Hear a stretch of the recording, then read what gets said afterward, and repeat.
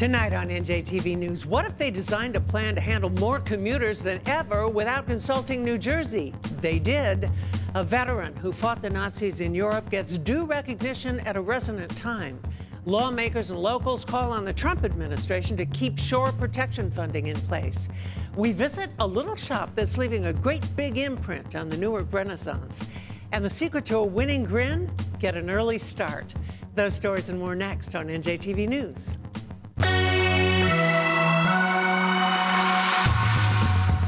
Major funding for NJTV News is provided in part by the members of the New Jersey Education Association, making public schools great for every child, and PSE&G, we make things work for communities.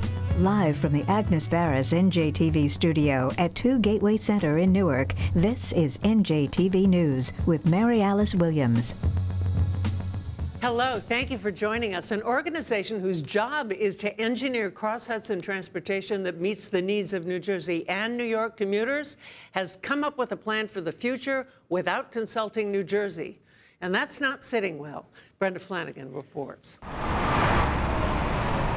Midday, and the 154 bus heads down Bergen Boulevard from Fort Lee to New York and the Port Authority bus terminal. 250,000 people travel round trip every day from Jersey into Midtown, and the 67-year-old bus station on 42nd Street's overwhelmed and falling apart. Its upper floors unable to support today's heavy buses, according to the Regional Plan Association's Tom Wright. The Port Authority bus terminal was not built to handle the number of people that travel through it today, let alone the kind of growth that's anticipated for the future, and it's really in danger of collapse. But Wright says the RPA's got a better idea than the Port Authority's current plan, which would completely replace the terminal for $10 billion. In a new study, the RPA recommends upgrading the current terminal and building a second bus terminal a few blocks away in the basement of the Javits Convention Center. We think that it would be a more flexible approach. You can do that with the money we have now. You can do it more quickly.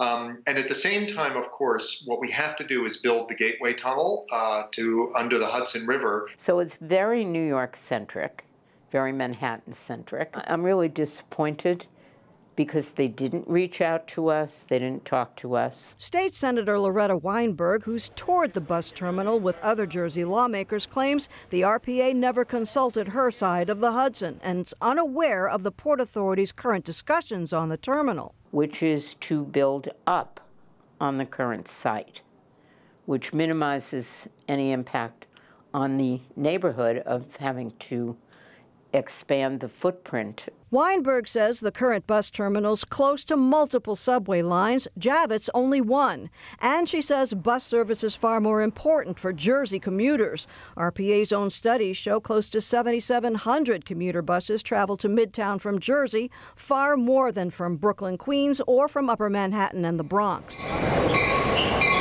Weinberg and the RPA both agree job one is getting the $24 billion Gateway Train Tunnel project under the Hudson financed and completed.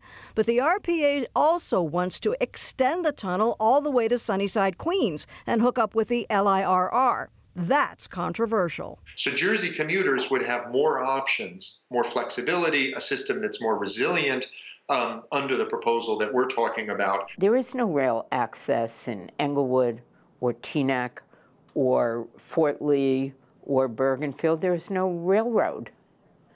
So where are they going to increase rail to these places? Lawmakers, advocates, and transportation experts will continue to debate this issue, but ultimately it's up to the Port Authority to decide where the 154 bus will go in Manhattan. In Palisades Park, I'm Brenda Flanagan, NJTV News. As America wrestles with the violent demonstration of white supremacy in Charlottesville, an American who helped doom that idea by defeating the Nazis more than 70 years ago has received much delayed recognition. Chief political correspondent Michael Aaron was there for the occasion. It was like Publishers Clearinghouse when Congressman Josh Gottheimer walked up to 91-year-old Calvin Wagner's home in West Milford this morning. He was there unannounced. A, to thank you for your service to our country, but B, to present to you the medals that you should have received nearly 72 years ago for your service in the Navy. And it is an honor to thank you for your service, thank you for what you've done for our country, and to present you with these medals. So, thank you. It's about time. Thank you very much. I'm glad it is. Calvin was 18 when he joined the Navy in 1944. He was a supply officer on Navy ships during World War II in Europe and the Pacific. I put a ship in commission. I'm a plank owner, which I'm very proud of. I crossed the equator, which I'm very proud of. We had Marines on board, trained going up and down, and then to the landing craft to go in. But then Harry dropped a bomb. Let them drop the bomb. And right. we didn't have to go in. And then Harry dropped the bomb? The big one. And it brought it to an end. You can't enter the house of a man who served when America was fighting the Nazis without making the connection to the current controversy about neo-Nazis and President Trump's various statements. There is no room in this country for white supremacy, no room for the language that was used, the bigotry, the anti-Semitism, and I know I stand with anybody I've talked to, any of the people I represent, and their opinion is my opinion, which is we have to stand up against this hatred, we have to stand up against this kind of language, and this is not what has made our country great. It's not what makes our country great. These are not American values, and we need to get back together in this country and move forward. So did President Trump get it wrong? President Trump has, as you probably know, has said different things different days. I think when he stood up and said that there's no place in this country for neo-Nazis and for white supremacy, that's when he was right. Calvin didn't have much to say about the current controversy. He and his wife of 70 years just seemed content. What's this morning mean to you? Me? Well, something I never thought I'd see, that's for sure. But I'm very happy. It means a lot to me and my wife. What do you think this means to your husband? Oh, I think it's the nicest thing that could have happened to him, really. He deserved it. A lot of family gathered for the occasion. There was memorabilia about, including old telegrams. Merry Christmas, Happy New Year, we'll write soon, love Cal, and all well and safe, please don't worry, love Calvin. It was one of Calvin's daughters who contacted the congressman for help getting her father what he was entitled to. When he was showing me all of his, his discharge papers and all, I noticed there were medals. I said, Dad, where are your medals? And he said, oh, I never got them. And then I thought, well, wouldn't that be nice if we could get them for him? He's still living, we're still all around. So, better late than never. In West Milford, I'm Michael Aaron, NJTV News. Here with the state's business news, Lindsay Christian in for Rhonda Schaffler. Lindsay, a big pharmaceutical settlement. Mary Alice, the U.S. Attorney's Office for the District of Massachusetts, announcing a multi-million-dollar pharma settlement. Mylan, the maker of the EpiPen, has agreed to shell out $465 million to settle claims it misclassified its allergy medication to reduce the rebates it paid to Medicaid. The deal follows a lawsuit initiated by rival drug maker Sanofi. Under the terms of the deal, Mylan did not admit wrongdoing, but agrees to reclassify the EpiPen and pay the rebate applicable as of April 1st, 2017. Mylan came under scrutiny last year when it hiked the price of the life-saving EpiPens more than 400% in less than a decade. The Federal Bureau of Labor Statistics reporting an historic high, the private sector recording the highest level of non-farm jobs in state history. The job market expanded by 25,000 jobs in June and July in the following industries: leisure and hospitality, professional and business services, financial activities, trade, transportation and utilities, and construction. The state's unemployment rate moved to 4.2%, right below the national rate of 4.3%. Amazon announcing a convenient feature for its customers called Instant Pickup. It claims Prime and Prime student customers can retrieve packages within 2 minutes from a few locations throughout the country and near college campuses. Products available now are snacks, drinks, and electronics. All Amazon customers can ship to a pickup location. Prime members can receive free same-day or next-day pickup. The service isn't available yet here in New Jersey, but the world's largest online retailer says it plans to expand in the U.S. soon.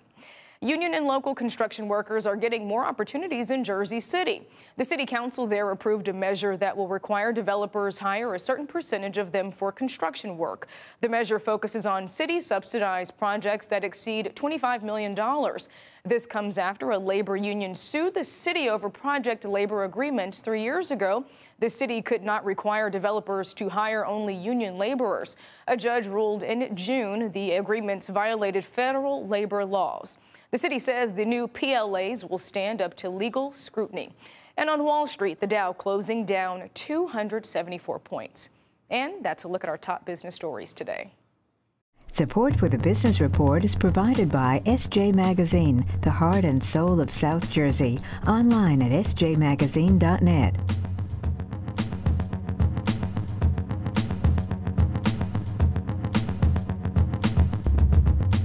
60 beachfront homeowners have lost a legal battle and now may lose parts of their properties. A Superior Court judge has ruled the state does have the authority to condemn parts of the Bayhead and Maniloking oceanfront to widen beaches and erect big dunes as part of the state's $128 million shore protection project.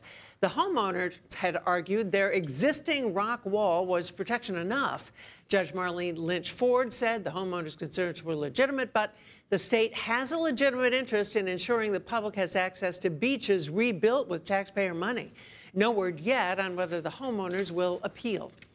The Maniloking Bridge was washed out by Superstorm Sandy, and at its base today, lawmakers and environmental advocates called on the Trump administration to preserve federal funding for shore protection. Leah Mishkin reports. On our way to a press conference being held to protest cuts to the budgets of the Environmental Protection Agency and the Interior Department, we met Cheryl McCurry, who was at Maniloking Bridge Park with a group called Reclaim the Bay. These are some clams that we've grown so far, and they're 2 months old. We'll grow them until October, wow. And then we'll plant them out in areas in the bay and cover them with a predator net. McCurry says she believes climate change will affect all of us, especially since she lives by the water in Ortley Beach. During Superstorm Sandy, she says they had about 5 feet of water in their area and a foot came into her house. The backyard was ruined. Things floated down from all over, houses, pieces of houses, sheds turned upside down, mud, silt. That's why she's working to keep the bay healthy. I'm not ready to give up yet. I think you got to just dig in and work. Neither are all these environmental groups, elected officials and community members just down the way who stood holding signs like "Save the EPA," "Stop offshore drilling," and "We need clean air protections." Health, safety, and welfare, that's what these cuts are about. This group wants complete funding for environmental programs. Right now, the president's proposed budget cuts 30% from the EPA. While some believe that's the right thing to do, with respect to the budget and these principles and priorities that I've outlined, I believe we can fulfill the mission of our agency with a trimmed budget, with proper leadership and management. We will work with Congress, Mr. Chairman, Ranking Member McCollum, to help focus on national priorities with respect to the resources that you provide. And we will continue to focus on our core missions, responsibilities, working cooperatively with the states to improve air, water, and land. U.S. Representative Frank Pallone says it is just too much. But in addition to that, there's money in it to try to buy out thousands of EPA employees who provide scientific evidence and the rationale for a lot of the regulations. So what we're seeing is not only cuts to the budget, but efforts, I think, to eliminate sound science as well. Though the House committee bill was less severe with its cuts, they still voted to remove $528 million from what the EPA was budgeted in 2017. Congress goes back into session after Labor Day, and when they do, this group, well, they're fighting to get the House to reject the budget as it stands. So there's still time to make necessary changes to protect the things we care about. That's the main point in sort of going through that history. There's time to save the EPA and other critical programs, and that's why we're here today. After the press conference, McCurry showed us her street. We're elevated 5 blocks. And you were elevated like the street? And the water came up to here. Gee, wow. Yeah. So we lost everything on the first floor. Furnace, furniture, flooring, refrigerator, stove, everything in the kitchen. She wants people to remember these pictures. This one was taken right outside her front door. Because when it comes to the environment, everybody, she says, needs to do their part. from lowering your fertilizer use so there's less nitrogen in the bay, from driving economical cars. In Brick, Leah Mishkin, NJTV News. Telling public employees where they must live. That tops tonight's Garden State Express. Our first stop, Bayonne, where an ordinance in effect for 26 years required city workers to live in the city. Employees with special skills like police and firefighters, attorneys and auditors have been exempt, but the rule was loosely enforced. It was recently invoked by a former business administrator who filed a complaint calling for the current business administrator and law director to be fired. Well, things got heated. Now the city council's voted to let current non-specialized employees live where they like, but come October, new non-exempt hires have to live in town. Next to Jersey City, where a Jersey City Arts High rising senior got the surprise of her life. 17-year-old Jennifer Martinez was invited to attend an art show at the Newark Museum and found it was her painting that won the 10th Congressional District High School Art Competition. Her artwork, called Confidence in Fear, joins winning student art from around the nation that will hang for a year in the United States Capitol in Washington. Finally, Cape May, where the state's official tall ship ran into trouble as it sailed into harbor. The A.J. Meerwald was built in 1928 as a Delaware Bay oyster schooner and has navigated its way from a working boat to a soaring state standard bearer. But navigating into harbor without power was a bridge too far. The graceful 85-foot vessel ran aground and had to be towed into the marina. And that's our Garden State Express for Thursday, August 17th. Something up in your neighborhood? Tip us off.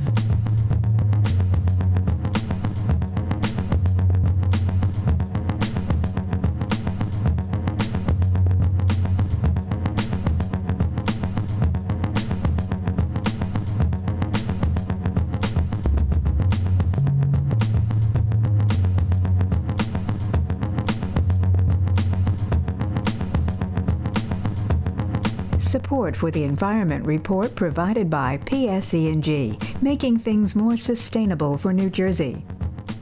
Amid the big buildings that are reshaping the Newark skyline, there's one small operation whose fame is spreading by word of mouth. Michael Hill reports it's making a real imprint. Welcome to Print Club Wednesdays at the Newark Print Shop, part of Rutgers Express Newark Arts Incubator in the renovated Hain building. This is a passion project that's kind of just spiraled out of control, but it just sort of happened organically. Lisa Conrad founded the Newark Print Shop in 2012 with the thrown-out Newark Museum etching press above a fried chicken restaurant downtown. Determined to share and leave an impression, she opened up Wednesday nights and simply asked for donations. But within a year, a fire forced her to move and create another studio on University Avenue. I always would say it was like the speakeasy of printmaking. It was like this secret little hidden gem, and it was kind of like VIP. Like if you found out about it, you were like now on the inside of that knowledge, right? Conrad recalls passing the dilapidated Hain building a few years ago and being repulsed by the smell of mold.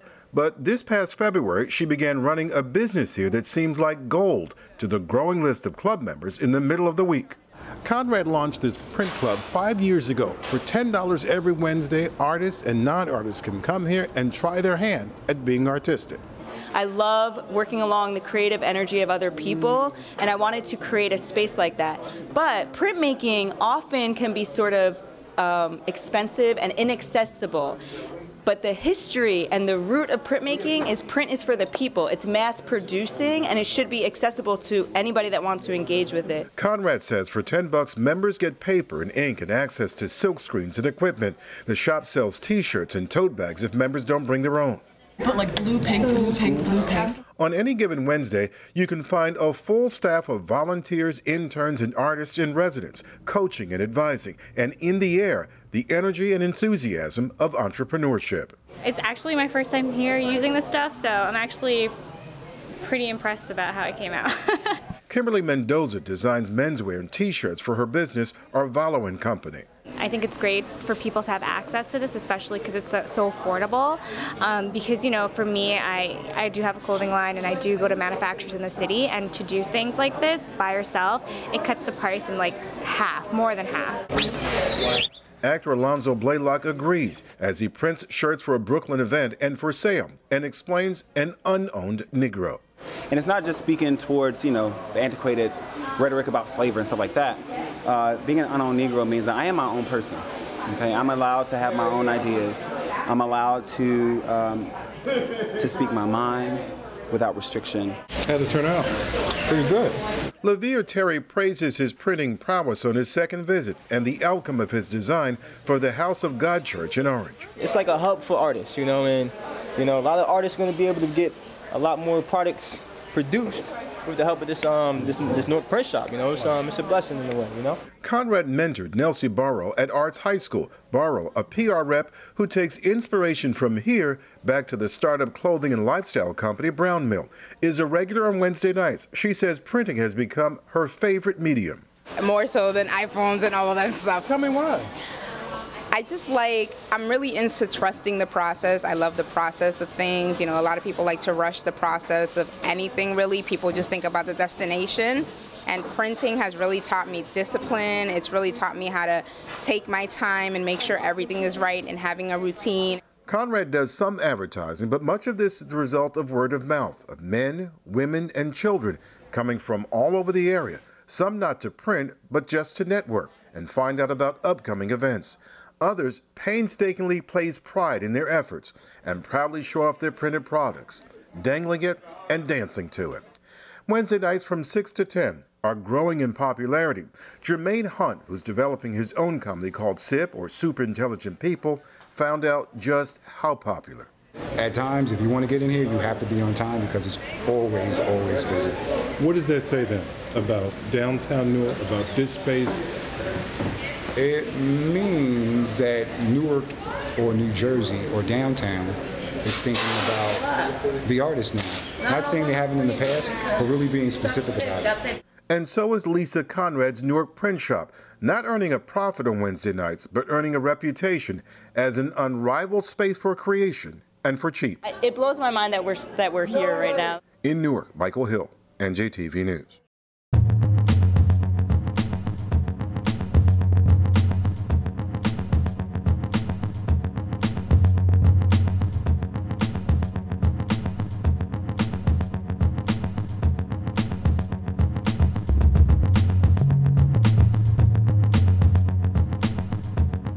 The Boys of Summer Little League edition. The state's best 11 and 12-year-old baseball players, the Holbrook Little Leaguers from Jackson, New Jersey, faced off against a team from Fairfield, Connecticut. Both New Jersey and Connecticut have taken home 4 world titles since 1949. Alas, our Sluggers suffered a 7-6 squeaker of a loss after a dazzling 4-run rally in the final inning. The good news, it's double elimination. So if they beat champs from either the Southwest or the Great Lakes, they're still in the game. Go Jersey. There's nothing like a dazzling smile to lighten things up, and it's never too early to start making sure it sparkles. Lauren Wonka reports. 6-year-old Josh is at a dentist appointment. Why is it so important for you to get your teeth cleaned? So you don't have cavities. Mom Jennifer Taylor takes all her young boys for dental checkups. Okay, good job. I like my teeth getting cleaned. I like coming to the dentist. We're really fanatical about the cleaning of their teeth just to make sure we don't have cavities and we don't have any problems, and we start young. When she says young, she's not exaggerating. Baby Michael's getting examined too. When it comes to their first dental visit, kids should start early, says pediatric dentist Dr. Don Winokur. The parent should take a child to the dentist 6 months after the eruption of their first tooth. No later. Dental decay is the most chronic disease in children. We have more dental disease today in this marketplace than we had 20 years ago. The children do not have the oral flora, meaning they don't have the bacteria in their mouth to prevent a lot of the decay processes at an early age. Lack of dental education and processed sugary foods are also largely to blame, says Dr. Winokur.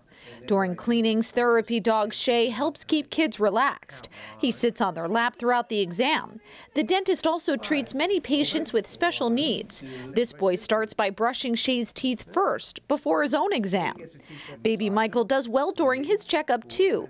The dentist first desensitizes the area around his mouth. You do circular motion on the lips. It has the nerve endings calm down on the children. The doctor says it's just as important to educate parents about proper oral hygiene care and nutrition for their kids. If moms are nursing, he recommends that they brush their baby's teeth or wipe their gums after breastfeeding just before bed. And if babies take a bottle, they should only have milk during mealtime, no juice. And then if they're thirsty before bed, only water after brushing. Cleanings are scheduled twice a year, which is why parents are given instructions on brushing and flossing techniques during the visit to keep kids like Josh cavity-free. In Neptune, I'm Lauren Wonko, NJTV News. Tomorrow on NJTV News, microgrids to keep the lights on when the power goes out. Remember, during these days of delays, we're partnering with our sister stations, WNET and WLIW, to bring you full coverage on television, our website, Facebook, and Twitter. You can help us stay on top of transit issues by posting news of your commute on our website, daysofdelays.org. To share any story you've seen tonight, go to njtvnews.org. I'm Mary Alice Williams. For all the men and women of NJTV News, thank you for being here. We'll see you tomorrow.